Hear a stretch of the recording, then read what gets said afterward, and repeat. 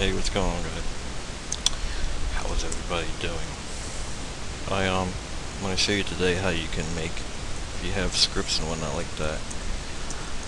You'll notice that it's pretty annoying every time that if you have a script and you use it a lot, it can be pretty annoying for you to have to go find the directory all the time, and then go inside of it, and then you have to run this executable. And this is my example here. Okay. So, I want to show you how to make them global. That's probably not the right word, but that's the word I'm going to use. I'm not talking about a global variable that you would put, say, in your bash RC file or your anything like that, okay? I'm talking about how to make this run from any location that you can. Okay, so for example, this is a little program. If anybody's been watching for a while, they notice that I don't like to have a lot of stuff in my cache, right? So, I made a program to drop my caches. Okay. Now, I would have to come to this directory here, wherever you have your executable file stored at, and then you would have to run that script. Okay. So it's not going to work for me right now because I didn't go sudo on it, because I need sudo permissions to echo in the proc.sysvm. All right. But that's what I would have to do normally. Right? To make it global, you have to put that file into, say, the user bin file folder. Okay? And if I go into user bin, and let's list it out and say, you'll see stuff in here that we're all kind of common too. If I ever get it, my god, my pointer, as or something like that. But this is where your files will go that you can access globally. Okay, you'll notice some stuff in here that that are global variables for the user. Okay, like a user can use GDB. Okay, this is probably the wrong directory to list out and try to go through. Grep's in here somewhere. Grep. No, grep's not in here. Grep will be somewhere else. But this is the directory that you want to come to put your file in there. Oh, perfect one here. Okay, YouTube DL or Zenity. Alright, this is where you want to come to, and you want to drop your file in here. Okay, but I don't like to drop my file in here. I like to create a little layer of abstraction, because what happens if I was to come in here and just, sometimes I am like a bull in a china shop and I just remove everything. Well, I just removed my user sbin directory or user bin directory. Okay, and that can be a heck of a problem, especially if I was sudo. Okay, so I like to go and I make a little folder within this folder here, and I called mine port me. Okay, and in this folder I usually like to put my script in here. I actually copy my script from another location I showed you. I copy that and I put it over here. Okay, and this is in the new file, the new folder I created in the user bin directory. Okay, and from here you can link the executable to, let's say, link file to target.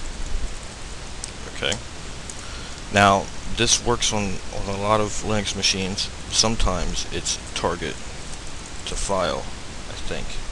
Okay, anyway, I've had a lot of problems with linking files, and sometimes I would link them backwards, and it's because of some of the other machines that I used that I think they were going backwards. Or maybe it was just me, or maybe it was just, maybe I didn't have enough order in my brain or something. But that was the issue. So with a lot of distros, you want to check out the man on how to link, right?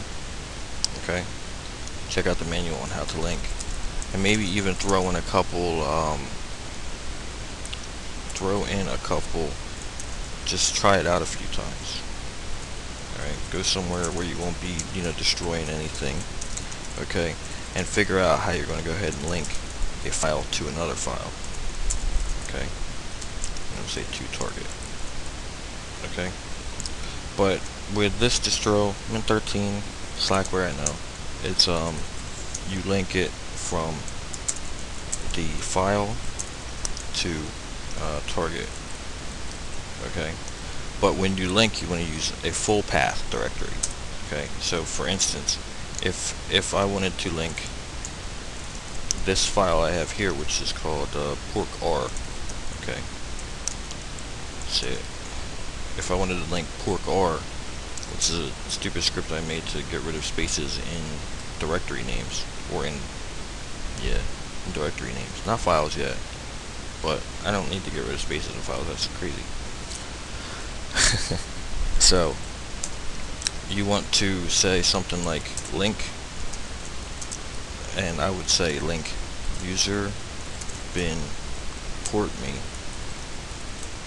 I would link porkr, okay, to the user bin directory. Okay, and the syntax and link here is links, soft link, right? Not a hard link, a soft link. There's differences with it, and it's better explained by somebody else, but I know I always do softs. Okay, soft link might be force or file, I'm not sure, and verbose. Okay, a lot of people just throw off the F and the V, right, and they just link S, but I like to see the output. So you're going to link your source file, okay, or the file. You want to link the file to the target, but you want to link it through a full path. If you don't link it through a full path, you get errors. Okay, so that's cool. And if you need root permissions to do a situation, like say if you wanted to make a program to restart your Apache server or something, okay, well you might need root permissions for that. Okay, and they would go into the user, or they would go into the sbin directory. Okay, and they could go, I'm not sure if you need, I think the user sbin directory has some pseudo permissions into it, I'm not sure, right, but I do know, I put mine into the sbin directory. Okay, and you might want to research that, but check that out. And again, I changed the sbin directory. I put a directory inside of it, so I would have a layer of abstraction, so I don't remove everything in my sbin directory someday. Okay, and for my example, free up, I used free up. Okay, and all that is if I go back up, I can list LASH. I'm going to say grep free up, and say more. You can see here that free up is now linked to the sbin directory. Okay, so that's all I did, and that's how you can access it globally. Okay, and the other advantages too about making a link inside of these directories or something like that. Alright, if I ever wanted to apply a fix or anything, or if I wanted to upgrade this program I made here, the only thing I would have to do is I would come in like Vi or my text editor or whatever like that, and I can upgrade it from here. Okay, and since this is linked to so it's global, it's linked, so whatever files I make or whatever changes I make, it'll already be made within the link. Okay. Okay. And the other good advantage about that is you can cat your changes. You can cat your changes, or you can say sed your changes or something like that. You can do that into